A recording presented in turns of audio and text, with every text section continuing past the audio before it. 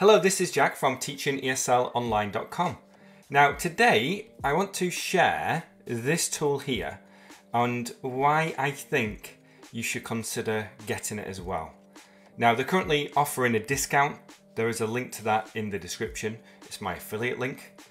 Please use it if you want to sign up. But I'm just going to share some reasons why I think this is such a good tool. So it's called Textexpander. And if you are currently creating content and if you have your own business, whether that's online or whatever type of business, you're going to send people links that you often just send all the time. So for example, if somebody sends me a message and they are an English learner and they say, oh, do you have a video on how I can improve my speaking? Because that's what English learners ask a lot. I can do this. Speaking YT. Okay, I'll show you that again more slowly. So it's semicolon, speaking YT, which just means speaking YouTube. So I have so many snippets. I'm not quite sure how many, but basically what a snippet is you give it some kind of code. So in this case, it's YT how play. Okay, and this is how to learn English playlist. So if I just put that in again, YT how play, it expands it. So you give it a code, like a short code, and it's going to expand the text. Hence the name, Textexpander.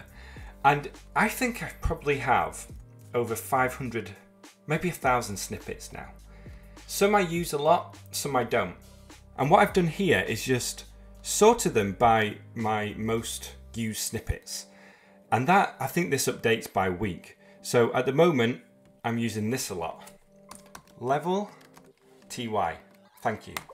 It expands, thank you for sharing, I'd love to help. Keep opening my emails and reply if you ever have questions. Because when I send out an email to say, what is your English level? I get a lot of responses every day. So this is my canned response. I sometimes change it a little bit or add a little bit personalization, but it just saves me a lot of time when responding to emails. I have a lot of these for emails, but I mainly use it for links. So again, if someone says, what's the checkout page so I can buy your course? Semicolon, check, TFP. And there it is. Because I either have to go and copy and paste that link or try to remember what it is. And obviously, if you get it right first time, double check this. It means that you're not going to make mistakes when you're trying to write it out. Now, Textexpander, there's a few things you can do here if you open up the preferences. But I like to play the sound, the bubble. I've been using this for, I don't know, 7 years now. And that bubble sound, it just sounds good to me. But if you don't want sound coming out of your computer, you can just turn that off. There are lots of different options. Suggestions, for example, I don't like it when it gives me suggestions. And that's one of the things there. I'll just give you some more examples. I'll do like eTeslo. It's an email address for Teaching ES Online, Teslo. ETF, the email for that. So there's lots of different things you can use it for. Just think about adding your snippets, what they're called, slowly over time. So when you're thinking about, okay, I need to send someone this URL, add it here. And what I've done is I tried to give myself the best case for remembering what the snippet is. But if you use it often, you'll remember it. And I always just use semicolon. Because if you're typing something out, let's just say, if I didn't say check, semicolon, check TFP. If I just said check, it might start expanding things. So I like to do semicolon as like a way to just make it unique so that you're not typing things out and expanding text accidentally.